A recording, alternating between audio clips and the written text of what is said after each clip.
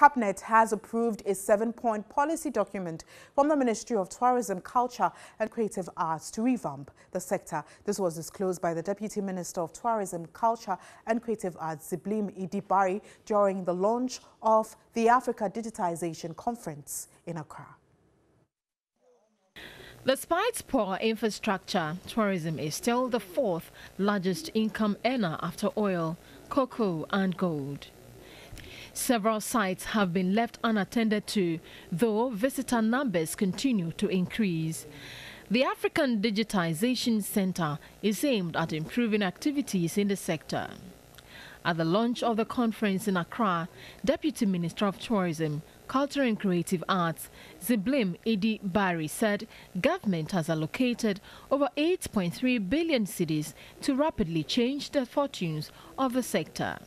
Building on the confidence for them to have the confidence that if they come and put their money here, it's not just about Ghana, it's about West Africa, it's about Africa. So you're talking about 1 billion, population, and all of this will crystallize, and I believe that by the end of the decade, we would have turned back and say that it was a good thing the President launched the Beyond the Return.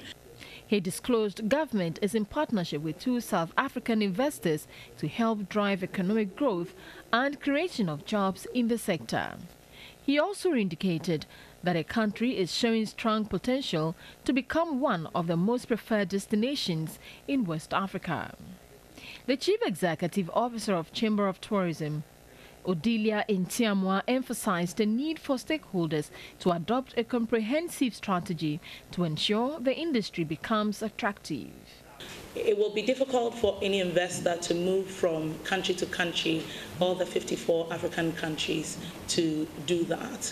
And so we decided that it was time to just do this as a conference that will be a one-stop shop for everybody that wanted to invest in Africa to have a good menu to choose from.